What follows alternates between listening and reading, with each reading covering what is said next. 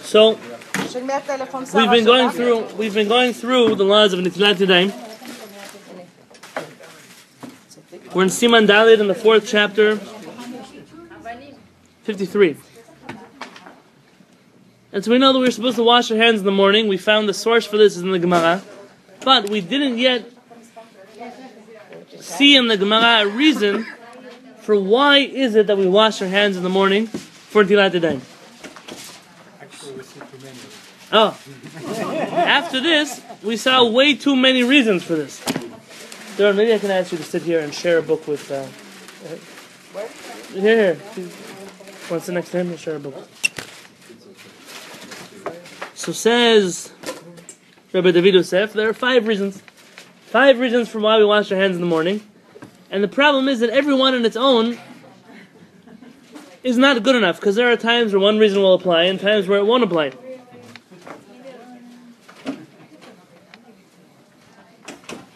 So, the first reason we said was based on the Zohar. The reason we wash our hands in the morning, according to the Zohar, is because when a person goes to sleep at night, their neshama leaves their body, and their hands receive a certain ruach ra'ah, an evil spirit.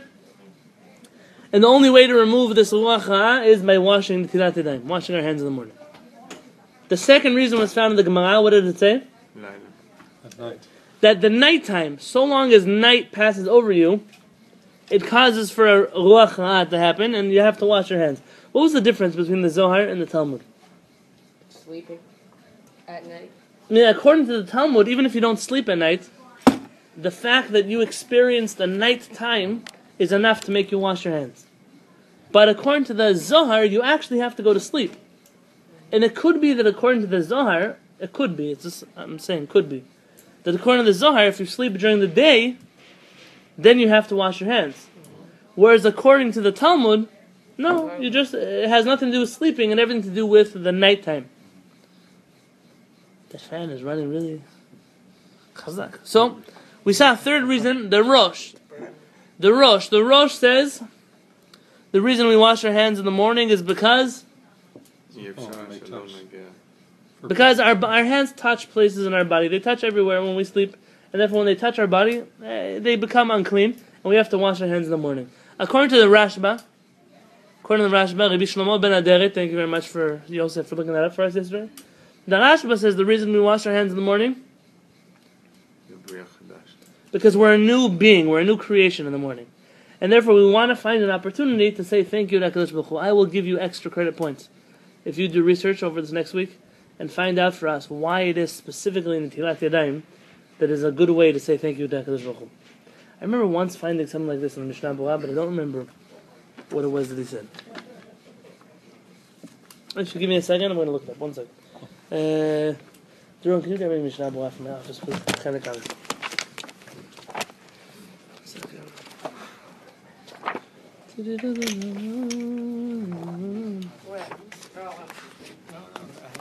Mind your seat? No. I saw the keys, I wasn't sure. It's the rabbi's keys, okay.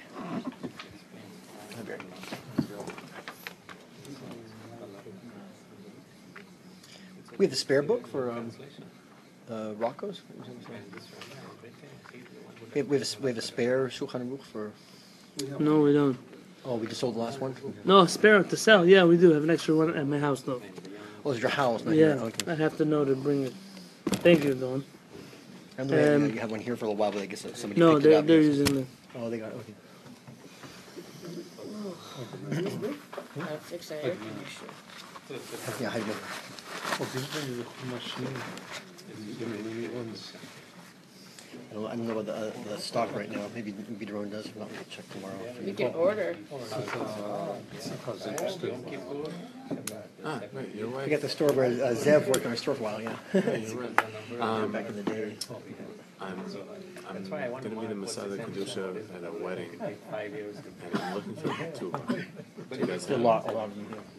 Use the nusach that I gave you. Which Nusa? He's a Sepharadic Kehillah. I don't know if it's Sepharadic, it's just generic. I brought one from Eretz Yisrael, but my Rosh Hashiva said it's not good because the nusach that they It's for use in Israel. Rabbanu has some specific things for Israel. He has the right one. We know how to do it. Yeah? Okay. Yeah, so just come there and just pick your art, and then Denise will tell you whether So it's... they don't want the... Okay, good. Okay, listen, the Rashba, I'm looking inside of him. He doesn't seem to give us a good enough reason for why Netilat Yadayim. At least not in my preliminary glance over here at the Rashba. I saw you looking at the Rashba yesterday. No, you were looking at the Rosh yesterday, right? Do you have the Rashba? No, I wouldn't have one here. That's why I was wondering where you Rosh.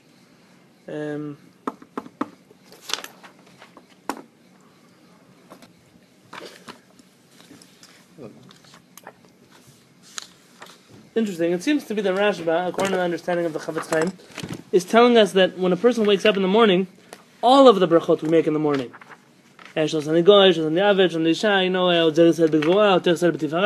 brachot that we make are brachot HaShevach. They're thank you to HaKadosh Baruch Hu. And one of the brachot HaShevach, thank you to HaKadosh Baruch Hu, is on Netilat Yadayim.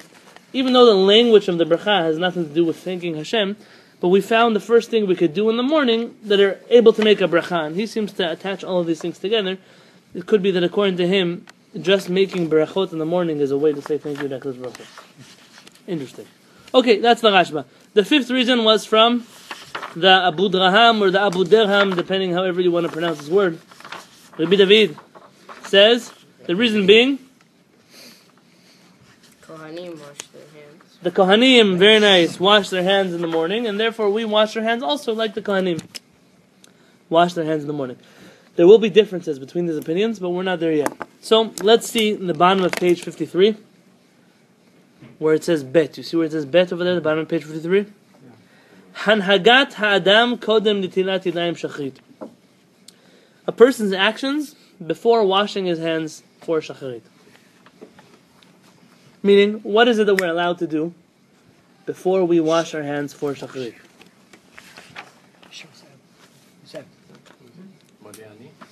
Can you share with Zev and some drones? Well, we got that part. You guys cut though. There you go. It's all set. It's all set for you. I got it. I always sit in the You like. So Zev, can you share with him the book? Okay, so things that we know we need to do, like Modani, fine, we got it. But what are we allowed to do? Meaning, how soon to waking up do we have to wash our hands? pretty soon. It's a trick question, because most of us, I'll tell you what happens today with Jewish customs. Jewish customs, we do whatever people do, but we don't know where it comes from. So we do something thinking that this must be the right way to do it, and then we realize, hey, maybe the source for this isn't so old. Maybe Jews only started doing this 100 years ago.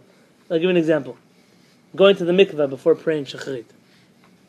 There are certain Jewish communities where if you don't go to the mikveh before you pray shacharit, you might as well not be Jewish, right?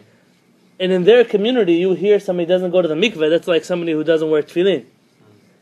And it's true that in that community it's very important to go to the mikveh. It's true that going to the mikveh has very much value. But the question is, how old is that custom? The custom of going to the mikveh before shacharit, anybody know when it was started? No. Well, Shocker. does it now. Breslov, I think most Chassiduyot go to the mikveh before shacharit. About 2,000 years ago. So it used to be that we were very careful about the laws of Tumah and Tara, being pure and impure. And there are things that happen at night that can make a person impure. And therefore, Ezra said, let's make an Ezra. You know, the famous Ezra from the Tanakh says, I'm making a decree, a takanah, people should go to the mikveh before they pray. And the rabbis got rid of Ezra's decree. Because in Gozrim Gzera al Tzibur, you are forbidden to make a decree on the community, Asher ein HaTzibur yichol la'amod ba, which the community is unable to uphold. It's too much. It's hard enough to get out of bed to pray. Then get out of bed to go to the mikveh, then to go to pray. How much can you expect from a community? Was there also the decree from Ezra on, marital relations going to the mikveh after? Yes, as well? it's the same decree. It's the same decree. Interesting. How they come together? One's connected with tefillah, one's connected. Because one happens at night and tefillah happens in the morning. So it would be right after that you would be going to the mikveh. Okay. Now, the idea is that even though the rabbis got rid of the decree, there seems to be this extra piety would be to still do what Ezra said. Absolutely. And that's why you found throughout our generations, the Kabbalists, or people who were very holy, they used to go to the mikveh before they prayed. So there's nothing wrong with going to the mikveh before you pray. The rabbis got rid of it. Doesn't mean the rabbis forbade it. Rather, they said it's not necessary. And therefore, when you weigh things... By the way, if the Jewish world would consider this law, this rule, it's a halakha, you cannot decree things in the community that the community is unable to uphold. This would drastically transform the way we look at halakha. It doesn't mean we say, sorry, we can't keep Shabbat anymore, let's get rid of Shabbat. Nobody's saying that. That's not how you use the law. Rather, the rule is, I now want to come and make a new halakha. A new thing came up. You have to very much take the community's ability into consideration. As a leader of a community, as one who's writing rules for a community, you have to know what are they able to do, and what are they unable to do. And therefore, if people were to take this rule into consideration, much of the problems that we have in the Jewish community today, we wouldn't have. It's like Because, what? you have to know what medicine the patient can take. The Rambam loves this example. The Rambam always says that, some sick people need medication, but a person who's healthy shouldn't be taking medication. It works for somebody who's sick, but the person who's healthy is only going to get hurt by taking medication. Says the Rambam, sometimes you'll find things that are prohibited to keep a certain group of people in line. He said, but they're sick. That's why they need this kind of medication. The other people are healthy, so why do you have to impose the medication from that group on this group? Yeah? It's something to think about. Just an idea. So our rabbis tell us that, okay, you don't have to go to the mikveh. So I want to go to the mikveh, fine. So the holy tzaddikim, the Kabbalists, they went to the mikveh throughout the generations. And when the Rabbi Yisrael Baal Shem Tov, the founder of the Hasidic movement, started the Hasidic movement. As you know, the word Hasid means not a guy with a fuzzy hat. The word Hasid means a righteous person. Pious. Technically, you can't be a Hasid until you're pious. You can't be born a Hasid. It's a modern day. It's a modern day invention that you can be born Hasidic. That's like being born, a tzaddik. You can't be born a tzaddik. You have to become a tzaddik. It's one of those things that we have to redefine. But today you'll find people, they call themselves chassidim, but they're the furthest thing from being righteous. You have to balance it. You have people who are not chassidim at all, and they're exceptionally righteous. So we have to make sure we use the word properly. When I say chassid here, I don't mean righteous people. I mean the movement of chassidim started by Rabbi Yisrael Baal Shem Tov. Part of his movement was, I want to push people to the height of their righteousness. I don't want them just to stick to halakha. I want them to do extra things. And part of that extra was going to the mikveh every morning. And that's wonderful. That's wonderful. But let me tell you, what if a guy says, listen, I'm 15 years old. I barely make it out of bed for davening. So now if you're going to make me go to the mikveh, I'm definitely not going to wake up. Because I don't have enough spiritual, emotional strength to get out of bed, to go to the mikveh, to go to shachri. So if you would force him to go to the mikveh, you might be stopping him from waking up at all. What if a person says, I go to the mikveh, that's why I come late to davening? How does that help? The mikveh you don't have to do. It's a good thing to do. It's a good thing to do 2 hours before davening. Not 2 hours into davening. There's people, you see that at the end of tefillah, they come back with a towel on their shoulder. They were in the mikveh. Wonderful. I also went to the swimming pool before shachrit. Doesn't mean they were supposed to hang out there through all tefillah. There are things that are more important. You must first do what you have to do, what you're obligated to do. Only then do the extras.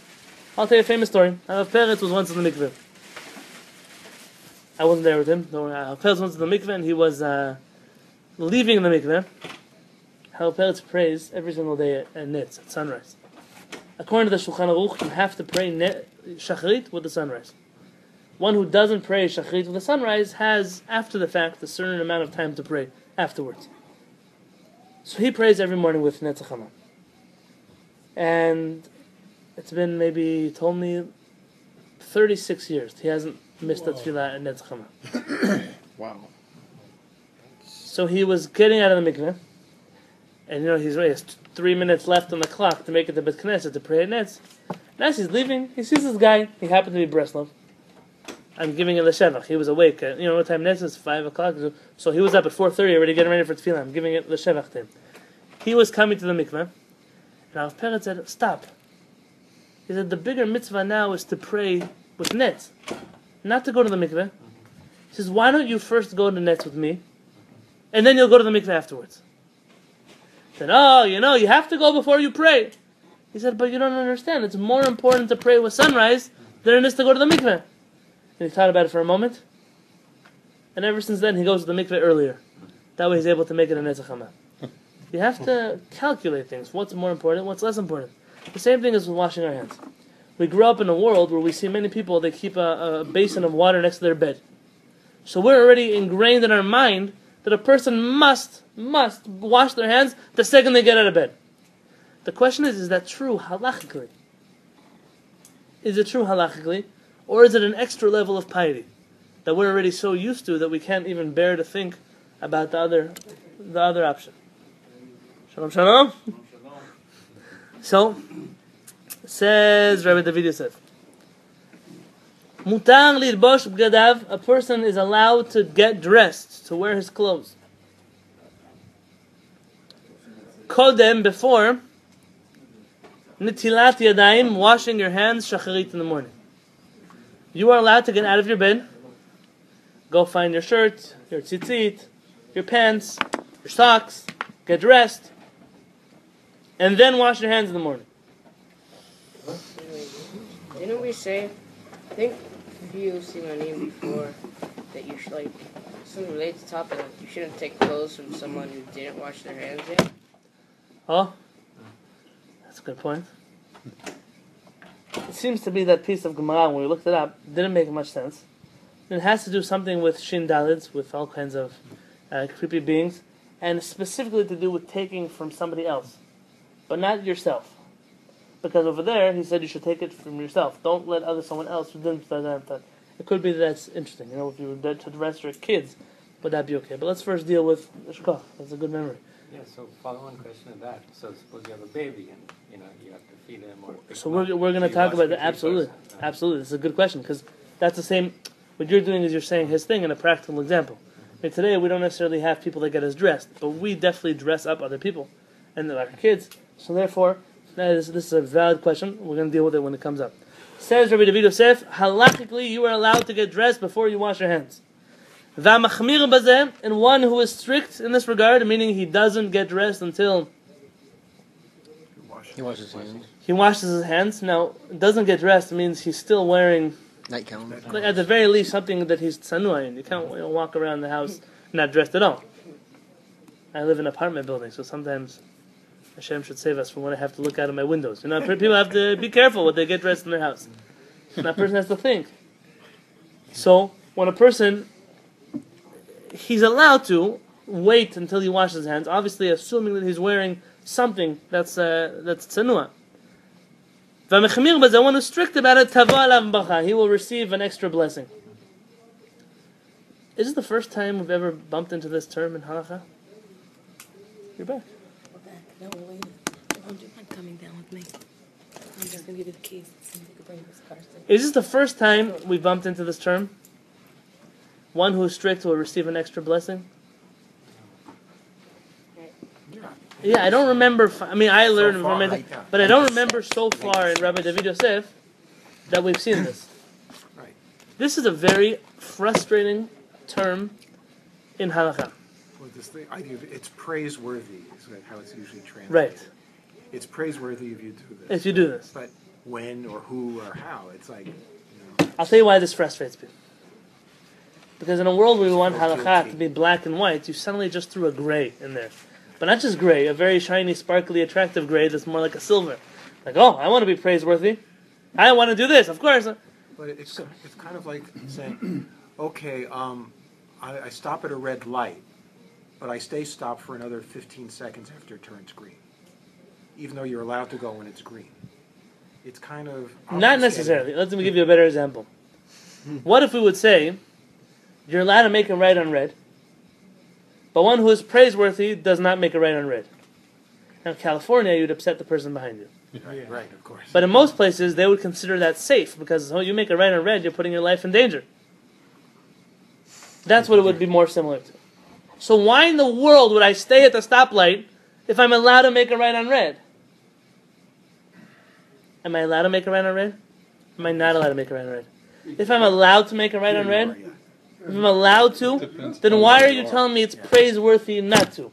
If I'm allowed to get dressed before I wash my hands, why are you telling me it's praiseworthy not to? And if it's praiseworthy not to, then why isn't that the halakha? So you had said, when we started the principles of halakha, Oh. you said that there's merit in starting strict so as to have a fence, but then to grow in knowledge and to become lenient when the Shulchan Aruch demands it and when we're expert in it. Oh, beautiful. So we didn't mention here who is it praiseworthy for. Perhaps it's praiseworthy either one for the person who doesn't know so much and we don't want him to mess up, or it could be the other extreme. Praiseworthy, thank you. Praiseworthy for a person who's on a very high level. But you and I don't know, maybe you, not me, we're not there yet. And I've said this, I don't know how many times I've said this in my classes, but please say it to other people. I know it sounds much worse than it actually is. Judaism is not a democracy. I'll tell you very simply what I mean. Judaism is in a democracy, you can do whatever you want. You can do whatever you want, however you want, as long as you're not hurting somebody else. In Judaism, we have a very strict order of what you're allowed to do, what you're not allowed to do. There are things that are good to do, but you're not allowed to do them unless you reach a certain place of holiness. Because if you jump the gun, I think we spoke about this on Shavuot, right? With Rabbi Yonatan and those kind of things. If you jump the gun, what you're saying is, I'm holier than other people, but you're really not, so you're a liar. So you think you're extra holy than other people. You're doing actions that would make someone else feel inferior to you, but they're actually not inferior to you, in which case, Judaism is not a democracy because you're not allowed to do that. There's a very clear path to when you are allowed to be more stringent. But let's assume, for the sake of this discussion, we're not even talking about the extra pious person. Rather, Rabbi David Yosef is using what I call modern halachic lingo. If it's allowed, it's allowed. If it's not allowed, it's not allowed. Hamachmir tavad avbacha is a new word to say, so many people don't do it, and they have a valid source, that even though halacha says you can do it, there's one opinion that says you shouldn't, or a few opinions that say you shouldn't. Okay, you're allowed to be stringent. Meaning, there are times where you are not allowed to be strict. Oh, very nice. This is what you have to see. You're only allowed to be strict when he tells you it's a good thing to be strict. But if there are two opinions, and he says the halakha is like the lenient one, you're not allowed to be strict in that regard. Unless you see this code word. Hamachmir, one who is stringent, is praiseworthy. In which case, he's giving you the green light that in this situation, you're allowed to take the high road. Yeah? What does it mean to be extra pious? That's a fabulous question. What that would do is have to take something that's unquantifiable and quantify. Piety is a hard thing to measure. I mean, you're pregnant or you're not a woman. Can you be half pregnant? You're pious or not pious? It's not like that. Right, so it's not like, are you a human or you're not a human. There are good people and there are even better people than the good people. There's better than better. There are different. Doesn't the Rambam address this issue? He talks about if we started to be extra pious, whether we make up rules that aren't really Talmudic rules, and we're really making up things that aren't there, and that's not really religious either to do that. Oh, so we have a new friend.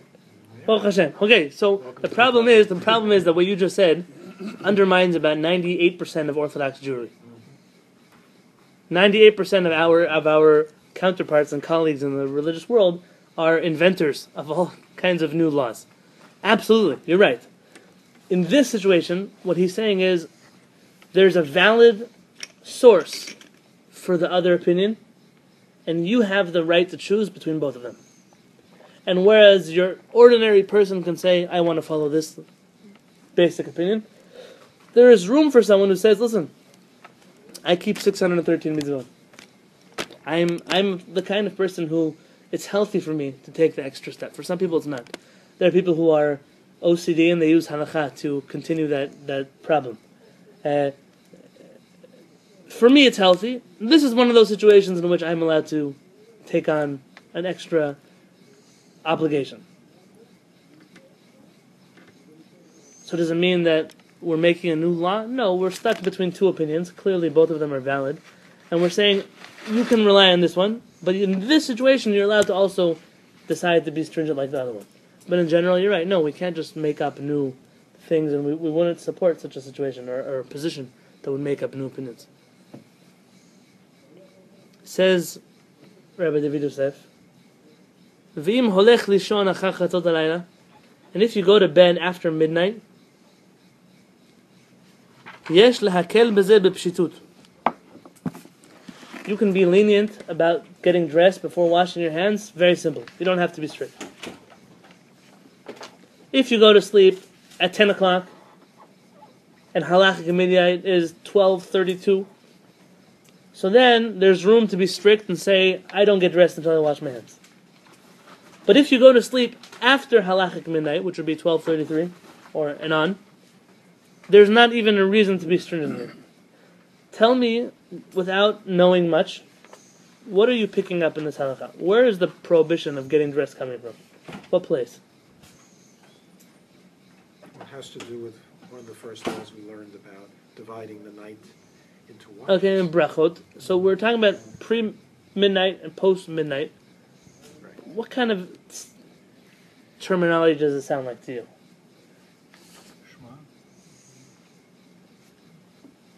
It seems to me like it's Kabbalistic in nature.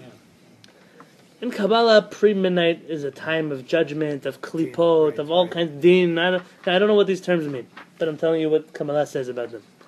Post-midnight is still dark. It's still not beautiful outside, but it's not as bad. Not as bad. It's interesting from the Chinese science perspective, the time up to midnight is when the yin or the dark element dominates. At midnight, the yang is already returning, even though it's 6 hours before the sun comes up. Interesting. Okay, so in Judaism, we gave birth to that concept, and then saying that night is night, but we're still opening up the door to After midnight, you're opening the door to a good time, and therefore, according to us, our Mekubalim, maybe when you go to sleep before Chatzot, before midnight, you have some kind of impurity on you, and you don't want to touch the clothes that you're getting dressed on in that morning. But if you go to sleep after midnight, anyways, you went to sleep at a better time of night, and you don't really pass that impurity on to your clothing. It seems to be that in any case, you don't have to be strict in this regard. But even if you were to be, you don't have to be after midnight. Only before. Let's go to some more halachot that we may understand better. Page 54 at the top of the page. Gimel.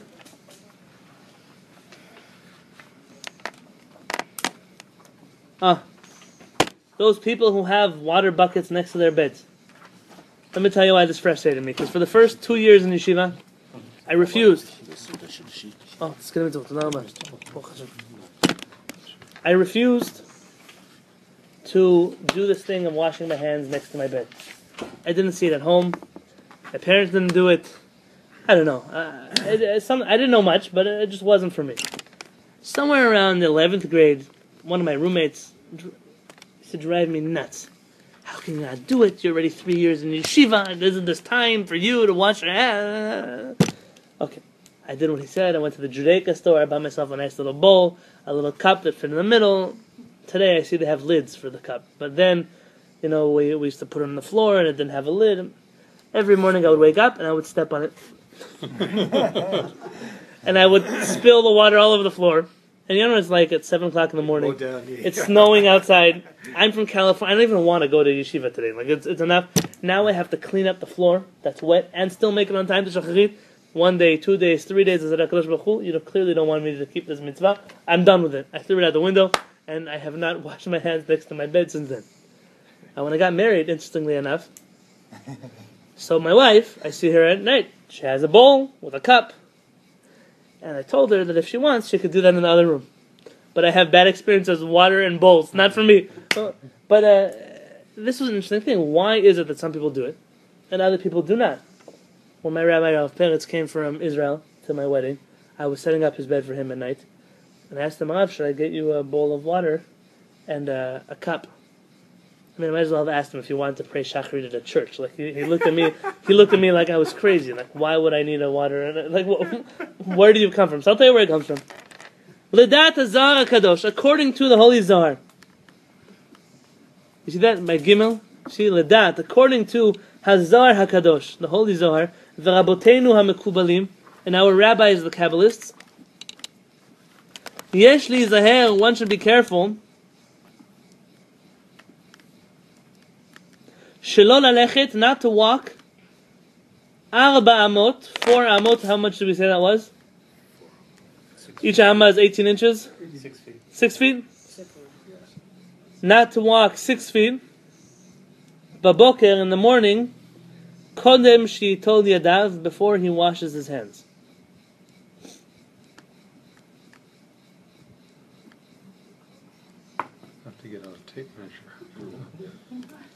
My general assumption is that each one of these is an amma, about each block in the roof. So you can't walk 4 of them. Is that 6 feet?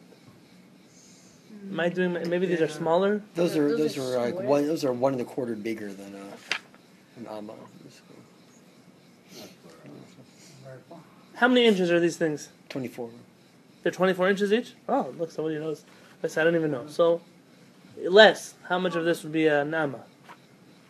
4 amot would be how many of these? 3 of them? Yeah, 3 equals 4. Okay, so 3 of these. Wonderful. I guess in Baltimore they were smaller. 3 of these would count as 4 amot. So how did you guys get to 6 feet?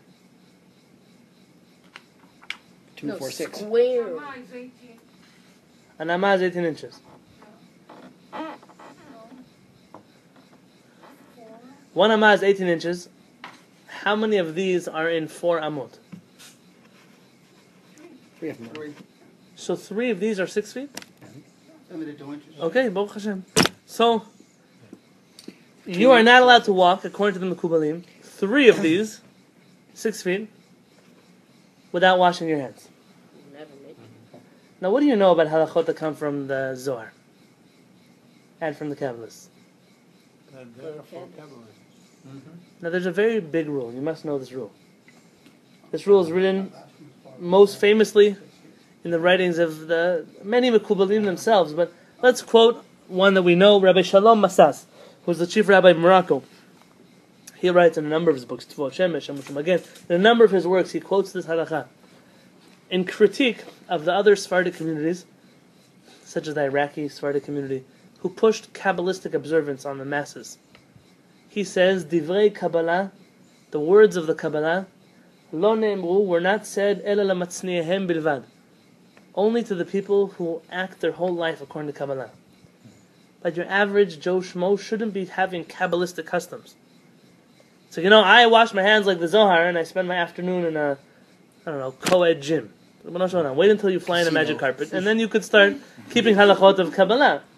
Rabbi Masas was very angry by this whole concept of people who are not Kabbalists following Kabbalistic customs. And we have a Shulchan Aruch. We have to have order in Judaism. Judaism says, halacha is halacha, Kabbalah is Kabbalah. If you're a Kabbalist, I'm not telling you what to do. But for us, as people who follow halachot, we don't have to do things that are Kabbalistic in nature. The Ben Ish Chai very much disagreed with this approach. Hence, the Ben Ish Chai being the studied work among Iraqi Jews and not among Moroccan Jews. The Ben Ish Chai writes that Kabbalah has already reached a time where the masses should begin to follow Kabbalistic observance, to the point where both in Sephardic communities and in Ashkenazi communities, for Sephardim, whatever Kabbalistic things the Ben Ish Chai said you're allowed to do, the Sephardim do, even if they don't know what it means. And by the Ashkenazim, whatever Kabbalistic things the Mishnah Berurah, the Chavetz Chaim says you should do, they do, even if they're not Kabbalists. According to the Moroccans, this approach has no room in halakha, but they clearly lost the battle. Today, the world of Kabbalah is very enticing, and I'm not telling you that it's a bad thing or a good thing, just something to be aware of. That not all of our rabbis agree to this approach, but the rabbis in the Kabbalah say if you are a Kabbalist or if you want to follow a Kabbalistic opinion, you don't walk more than 4 amot without washing your hands. It's very important when we note the sources of things. The sources of washing our hands yesterday. Where do they come from? Well, give me the names. The Zohar was one of them, but what else? The Talmud. It's about 2,000 years old. Who else? Rishonim. All of them were Rishonim. The Rosh, Rabbeinu Asher, this is Germany. In the times of the Tosafot. You're talking about the Rashba, Rabbi Shlomo ben Aderet, again, thousands of years ago. You're talking about Rabbi David Abudraham. This is, again, one of the Rishonim. This is old people.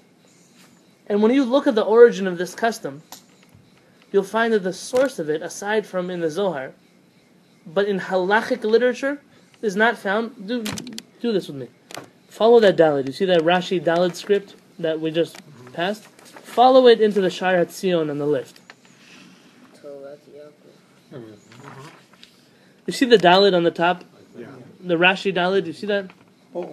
At the end of where I finished reading. Yeah, I was looking. Follow that Dalet down. You see where it is on the left-hand side? He gives you the source. The source in halakha, the first halachic rabbi who said you must observe this stringency of not walking 4 amot without washing your hands. There he has the Bach. The Bach was written, the Beit Chadash, Rabbi Yoel Sirkis. Anyone heard of him before? The famous giant of Ashkenaz. He was actually Rabbi Shlomo Carlebach's great-great-great-great-great-grandfather. The Bach was one of the Hasidic rabbis who wrote a commentary on the Beit Yosef and the Tur. Meaning it's a classic work, but not so old. At most 300 years old. I quoted Rabbi Yoel Sirkis, of those of you who read my book. You want to know where? Extra credit? The laws of Yashan. He's there is trying to justify why people don't keep Yashan.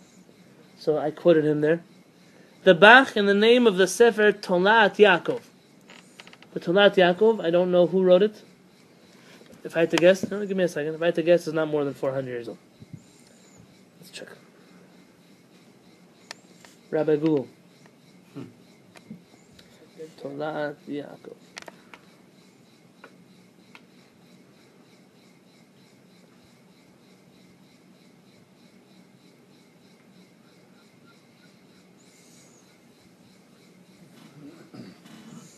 Okay. 1507. It's not so new.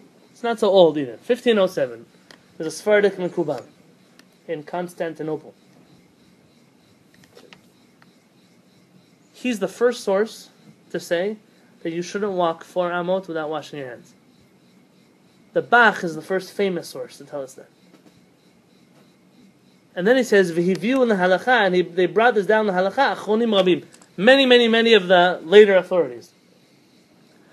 But it has no source in the earlier sources of halakha.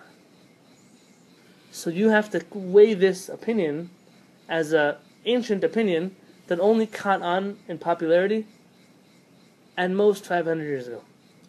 I don't understand what you're saying. The source is the Zohar. The Zohar. But the first time we find it in halakha. Versus what? I mean, the Beit Yosef was also 1500s. So what other source of halakha would be? You would find it in the Rosh, you would find it in the Rambam, you would find it in one of our works of halakha.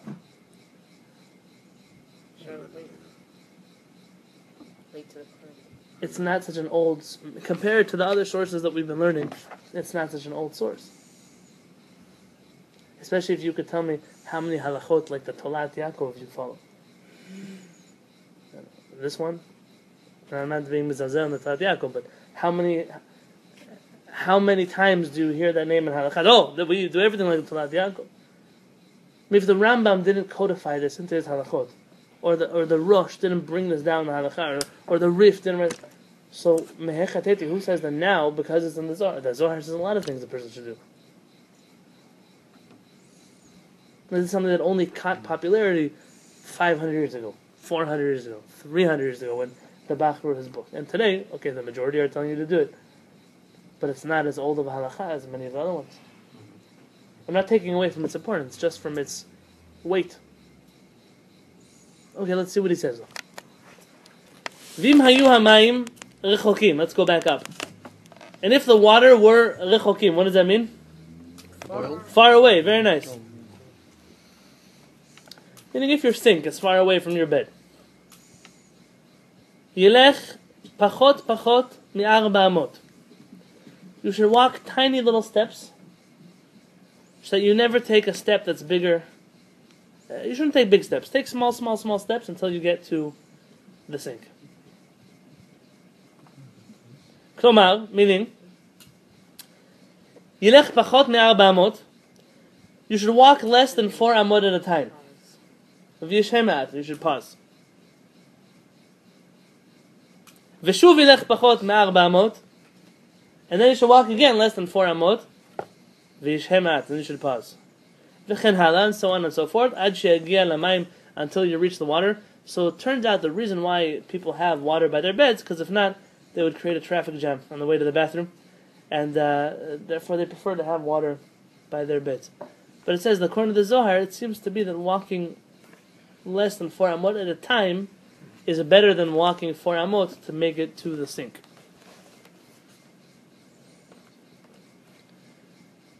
So the question is, why don't so many people do that today? Why don't most people have water by their bed? seems to be the Zohar takes this idea very seriously. So do our Kabbalists.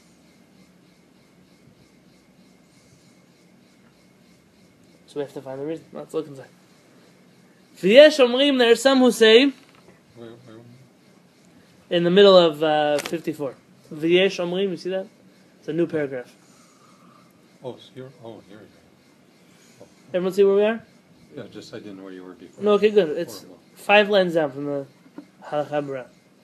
V'yesh omrim, there are some who say, this is the Shelot V'Tshuvot Shvut Yaakov.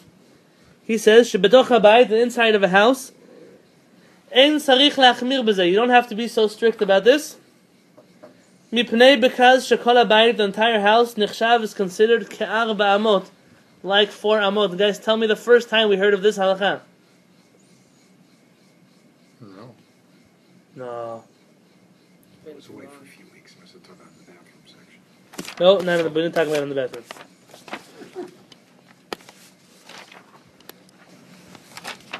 I know we were talking about, like, if you're going to the toilet, then you should have the door closed. However, we didn't talk about the whole house being a closed thing, because you still said you should close the bathroom door.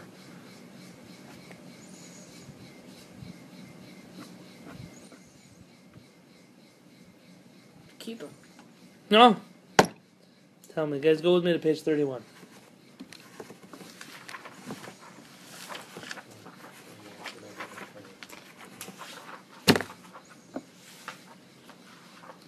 Page 31 at the top of the page.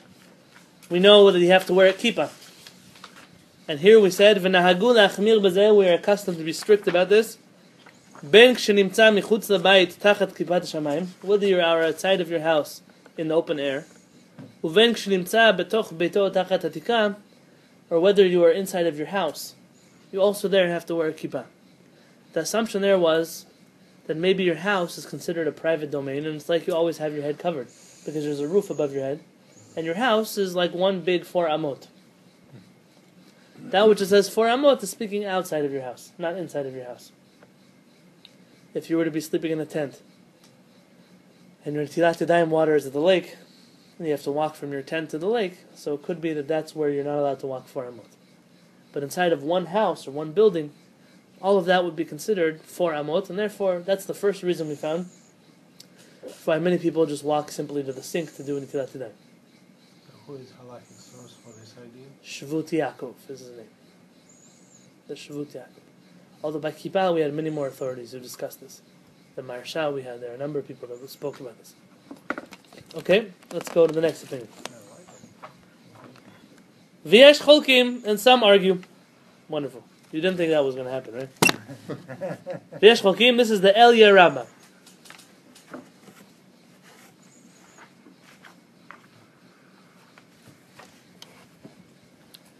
V'yesh ma'achronim, and some of the achronim, the Levush is one of them, shesovrim, that are of the opinion, shemi'ikar adin, that from the basic halakha, mutar lelechet 4 amot, you're allowed to walk 4 amot, kodem netilat yadayim shacharit, before you wash your hands in the morning.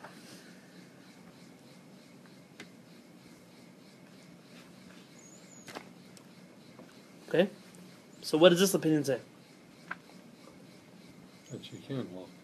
Why? It doesn't say. Think about it. Yeah. We were just talking about it. What do you mean? The Zohar says you can't do it. So who says you can do it? The Achronim, right? But they have to be basing themselves on something.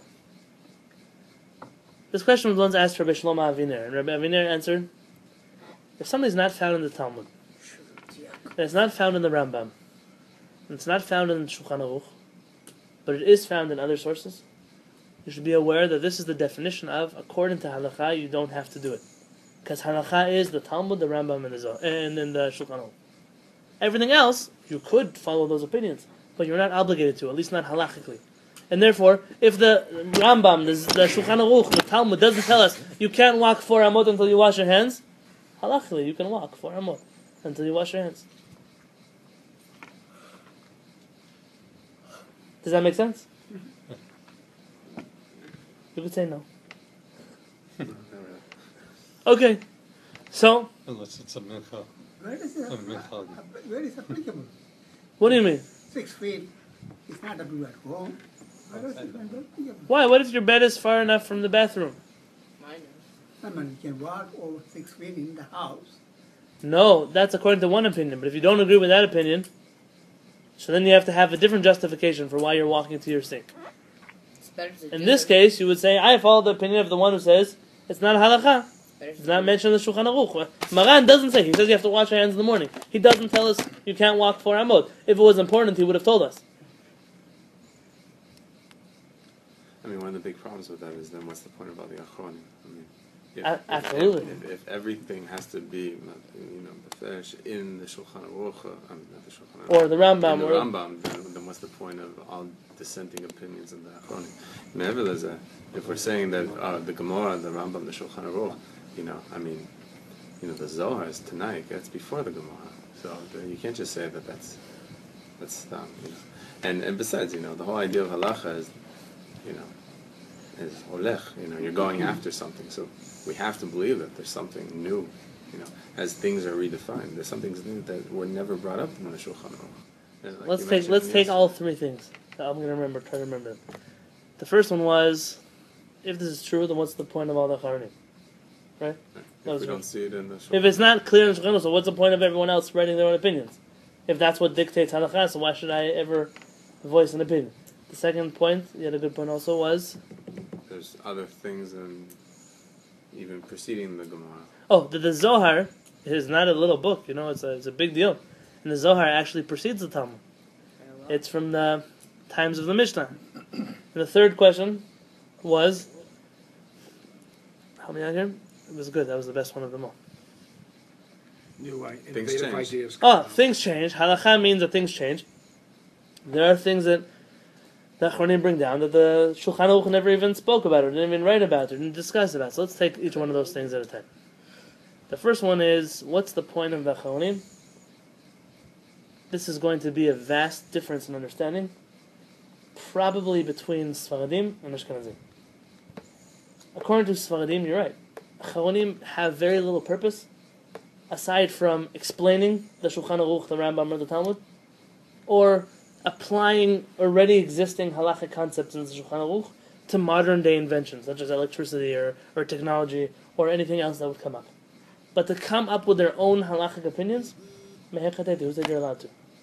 Not to come up with your own, but to have chidushim that are based on sources that even precede the Gemara. That are not one of these 3. Right, okay. Ashkenazim, though, and this is probably, I was going to write it in this book, but I didn't want it to get put in cherem before I ever printed it. This is probably the biggest problem with codifying halakha for Ashkenazim. For Sephardim, you have some of us that are a little bit more Kabbalistically inclined, some that are a little bit rational inclined, some are more diehard Shulchan Aruchniks, and some are Rabbi Ovadia Yosefniks, and some are Ben Ish Chainiks. But if you push comes to shove, you put everyone up against the wall, they agree on 99% of things, and the 1% they disagree on, they could work it out if they had to work it out between them. Because they all agree that the Shulchan Aruch and the Rambam are the only 2 halachic works that really matter. According to Ashkenazim, and by the way, it's a good thing. Sephardim, unfortunately, because of our approach on halakha, are not very creative when it comes to halachot. We have a little bit of our hands tied. If the Shulchan Aruch says no, or the Rambam says no, so there could be brilliant opinions that disagree, and we're pretty much stuck. And we're in a situation where we say, go ask the other rabbi, he'll have a better answer for you. And it's unfortunate, because what it's done is cut down creativity on our side. The leeway that Ashkenazi authorities have by saying, even though the Shulchan Aruch said no, there's somebody else who said yes, and okay, it doesn't make a difference right now, we're going to help in this situation to follow this opinion. Unfortunately, we don't have that leeway. But fortunately, what it does do for us is, if you look at the world of Ashkenaz, I don't know that you can find 3 rabbis who agree on anything in halachot. Because they're not obligated to listen to Shulchan Aruch, and they're not obligated to listen to the Rambam, and they're not obligated to listen to anybody except for the opinions that they find fitting with their approach. And what that does is it makes it very hard to come to a conclusion as to what is halakha and what is not. It's my shita or it's not my shita. Right, no, your Rav shita and his Rav shita and the third Rav's shita, and you never come to so who are you obligated to follow? I remember I was arguing with my brother-in-law when I did publish my book. So my brother-in-law called me up, how could you say this? I said, but it's in the Shulchan Aruch. Who agrees with the Shulchan Aruch regarding this? I said, see, that's your problem, is that who are you obligated to listen to? Who do you have to listen to? So I'm not puzzling, I'm not nullifying this approach to halakha, but this question comes from an understanding of, so what good are the other opinions? For us, they're only good when it comes to clarifying Rambam or Shulchan Aruch or the Talmud, not for coming up with their own chidushim that would contradict that. For us, when we hear such a thing, I remember once came to Rabbi Peretz. I said, Rabbi, Rav Moshe Feinstein has this brilliant chidush. It's an incredible, I think he's right. Can I rely on Rabbi Moshe Feinstein? And Rav Peretz told me, he said, you're asking me the wrong question. So the question isn't, can you rely on Rabbi Moshe? What kind of question? Rabbi Moshe Feinstein is a big person. But you have to ask yourself, in this halakha, is he agreeing with Rabbi Yosef Karo? Or is he disagreeing with Rabbi Yosef Karo? Could you fit what he's saying into Rabbi Yosef Karo? If so, then you can listen to him, because all he's doing is explaining a situation that already exists now that Maran would have applied his logic to. But if what he's saying directly contradicts the logic of Rabbi Yosef Karo, so it doesn't make a difference who said it. We're not talking about directly contradicting. We're talking about where he's silent. Where the Mechaber is silent, and we don't know why. Right? So there are people who come and say they're Achronim. They're basing it on Makor. Other people. Not just other people on Tanaim. Just because the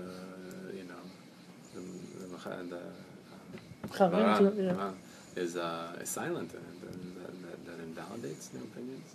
It doesn't invalidate. It makes us have the liberty to question whether we have to accept it. Yes.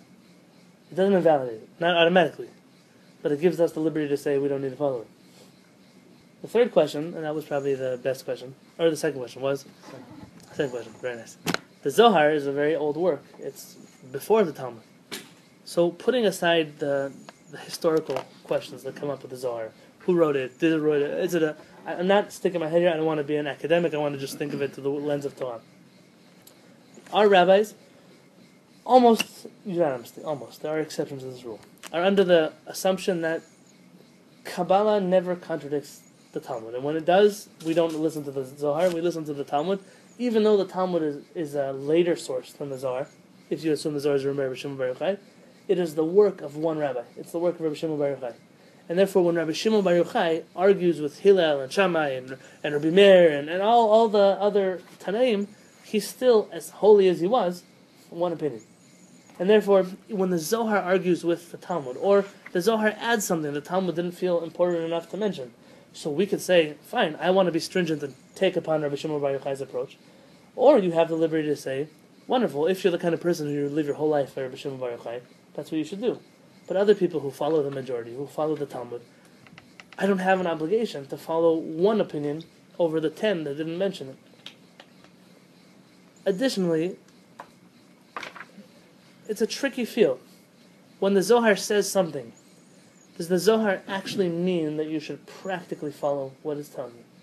The most common example is the difference between, again, it's always going to boil down to this, the Sephardic Kabbalists and the Ashkenazi Kabbalists. And the Sephardic Kabbalists viewed the Zohar to be a work of halakha almost. When it says something, if he says put 3 drops of water into your wine, that's what you're going to do. The Ashkenazim didn't study Zohar as a halakhic work, not so much.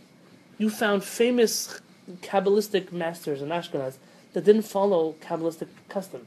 Rather, for them, the Kabbalah was very philosophical, very theological, when it says put 3 drops of water in your wine, not necessarily does it mean water, not necessarily does it mean wine, it means all kinds of things that I don't purport to even begin to understand. And therefore, you'll find already there, is the Zohar actually telling you to do something? Some would say not. Just because it says to do something doesn't mean not. It means much deeper things than you and I could ever come to assume. And therefore, the Zohar, we're not arguing with the Zohar, rather, I'm not going to pretend to understand the Zohar, and when I have the highway, which is the Talmud and the Rambam and the Shulchan Aruch, so if you want to go like the Zohar, we said, you can do it. Tavala bracha is, what is it, praiseworthy to do so. But to demand for me to do so, not the Zohar doesn't carry the demand, the obligation. And the last question was, what was the last question? Halacha's changing. Oh, halacha things change. Oh, this is a dangerous halacha.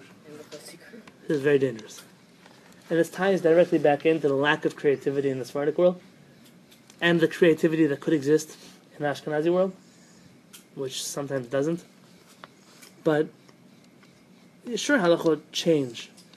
And halachot, adapt to different circumstances. But for me to say the things come up that Maran didn't do, that I'm going to do, it's a tricky concept. If my kitchen is going to be more kosher than the Rambam's kitchen, I better have a really good reason for doing that. I better have a really good reason for me today, in a generation of people who barely manage to keep halachot, that's what we are, we're barely keeping our head above the water, to say, you know what, the Rambam, he would have eaten this food, I'm not going to eat it though. Sure, halachot evolve, but it's a little bit of gava, a little bit of ego to say, I could have won up the people who came before me. Sure, halakha does have, we can't get stuck somewhere and say, oh, you know what, they didn't do it, so we didn't do it either. But at a certain point, we get to dangerous territory of, you know, the Rambam would come back today, or the Rosh would come back today, or Rashi would come back today, and we wouldn't be willing to have Shabbat lunch in his house. Because he doesn't really keep kosher. That's great. You have to be aware. There's probably a lot of people that wouldn't do that, right? Like the Baal Shem Tov would come back hilarious. to the Hasidic community, and you know what would happen? They would stone him to death. Because the Baal Shem Tov was, forgive me, Baal Shem Tov, for saying such a thing about him, the Baal Shem Tov was a revolutionary hippie. Yeah. That's what he was. He was a person who broke every rule in the book. And Hasidim today are the biggest enforcers of rules in the book. In their communities, you can't break a rule in the book. And so, I sometimes, it's not me, it's not my own approach, but the question is, can I really be holier than those who came before me? And if the answer is true, I'll tell you one more quick story. You know, sifting your flour for worms. Anybody do that? Just yesterday. Just yesterday? Did you find anything? There's some people who have a custom that before they use flour, they sift the flour for worms. Now, in a situation where your flour mostly has worms in it, it's a halachic obligation. There are countries in the world where every time you sift your flour, you're going to find bugs in there. And therefore, before people bake, they sift their flour for worms. The vast majority of countries in the world, the vast majority of flour that we use, at least in civilized countries, don't have bugs in it. And you actually won't find in our earlier customs, right? If you would ask your great-grandparents, everybody, you're all from different countries, before you baked challah, did you sift your flour? They would tell you no. No. And so when the Badatz in Israel, one of the kashrut agencies, put out a halakha saying that you must sift your flour, in a bakery that doesn't sift their flour, you can't eat their food, Rabbi Peretz went to have a meeting with the head of the Badatz. And to which the head of the Badatz said something very right. Why not, though? If I have a kashrut agency, why not enforce that people should sift their flour? Maybe once they'll find a bug and I'll save the whole Jewish community. And Rabbi Peretz said, I'll tell you why not. Because most of the halachot we do today are why not, why not, why not? Why not do it? Why not have 2 of this? Why not have 5 of that? Why not? The answer is why not.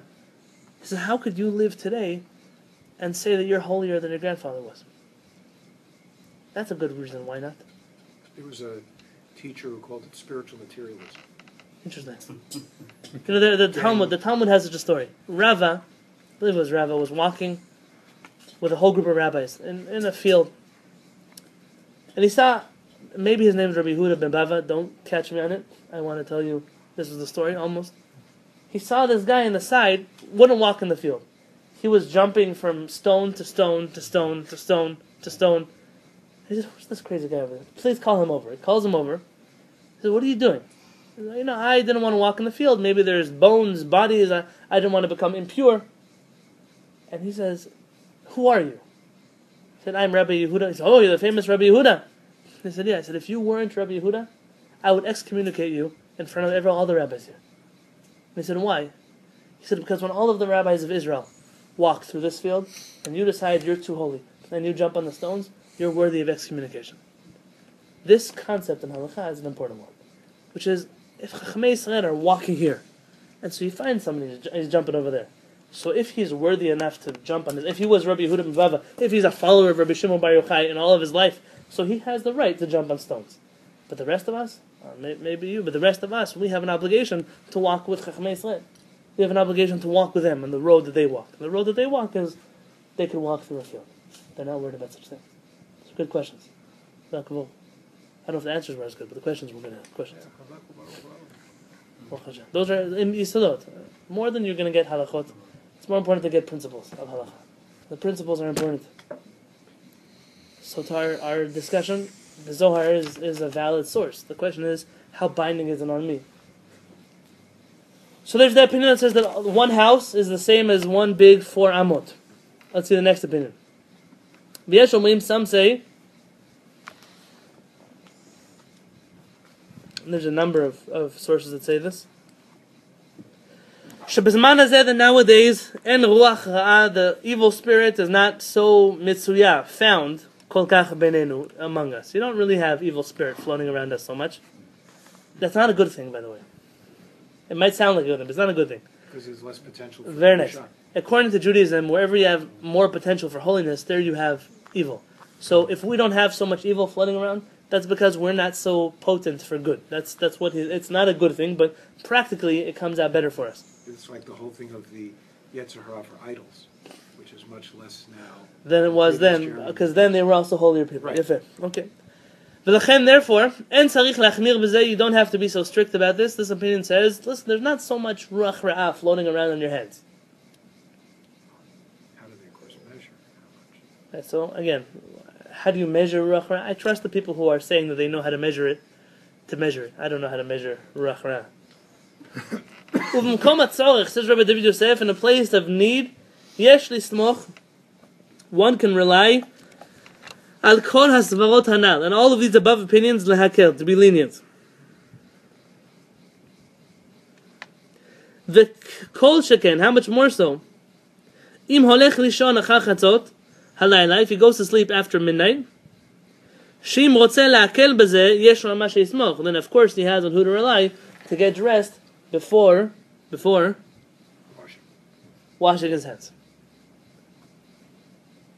Tell me what Rabbi David Yosef just did. In the beginning he said it's okay. Now he's telling me that in a time of great need, I can rely on these opinions. What happened here? Maybe Situational. Maybe because back in the olden days we should have been strict, but now where we're at, we're not as holy, and so it's better to be lenient. Well, he doesn't say that, but I hear what you're saying.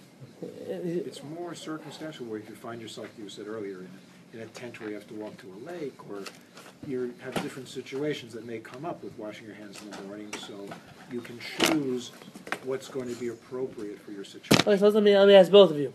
According to the first time when he told us the halacha, according to halacha, you don't have to worry about it. If you want to be praiseworthy, you can. What would my assumption be? If I went home, what would I do tomorrow morning? It's praiseworthy. I don't know. I wouldn't wash my Go to the hands. sink. I would go to the sink. I wouldn't wash my hands next to my Your house bed. is 4 amot. But now he quotes the Zohar and the Kabbalists, and then says, in a time of great need, you can rely on the opinions who disagree. What would I do now if I would go home tomorrow morning? Be confused. Is my normal morning a time of great need? I don't think so. So which is the right halakha? The first one and the second one? First one. What if a person, of course, has disability and can't make it to us? So obviously, this would be a classic situation. It could be that Rabbi David Yosef has a certain feeling in his heart like Eric, which is the Zohar is a big deal. And so, before we read about the Zohar, obviously halakha is halakha. But after we read about the Zohar, why not take the Zohar into consideration if you can? Unless you can't. And if you can't, okay, so you have an who to rely on.